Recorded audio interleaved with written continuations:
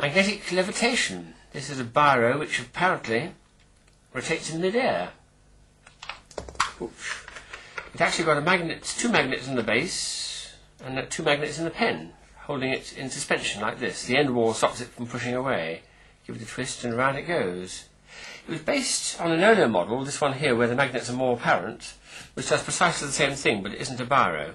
You suspend that in mid-air like that, and then twiddle it round, and it spins very happily for up to about a minute or so before the air resistance slows it down. 2 pairs of magnets in the base and 2 ring magnets in the spindle. I think the ballpoint pen one's better because it's an executive toy. You can pick it up and actually write with it as well. But it's fun to see that it suspends itself in mid-air and can be twiddled to amuse your friends in the office.